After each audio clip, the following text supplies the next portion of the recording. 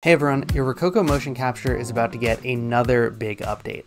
Our new Locomotion engine now works in real time, with more natural poses and more accurate footlock processing as you perform your motion capture. We've also improved how the Coil Pro works with the Locomotion engine. And finally, we've added a drift fix filter.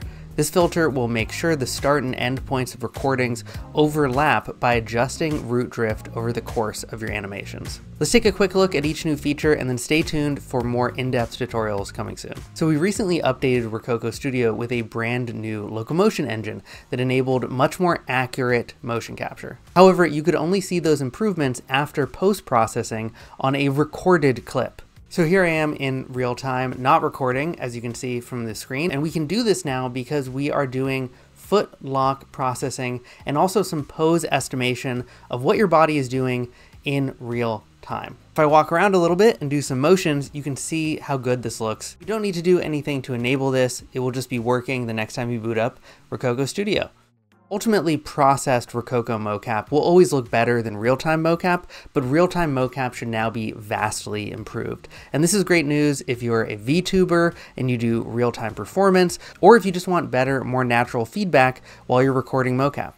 Finally, we've added a much requested feature from our community, a drift fix filter. This is a filter that works on recorded clips only that adjusts the root drift of your animation over the course of that animation such that the starting and ending points are in the same location. Basically what all that means is that as long as you are starting and stopping your motion capture when you're in the same place, say right in front of your computer conveniently, you can use the drift fix filter to improve your motion capture and remove some of your global drift.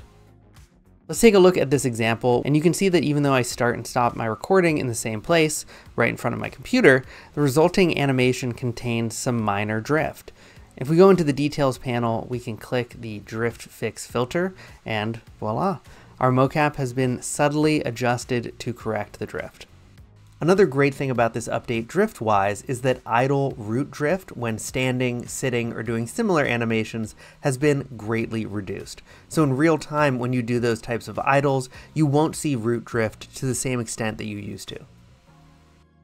We hope you enjoy all of these updates, and as I said at the beginning of the video, stay tuned for more focused tutorials on each of these features. Put any questions you have down in the comments below, and I'll see you in the next video.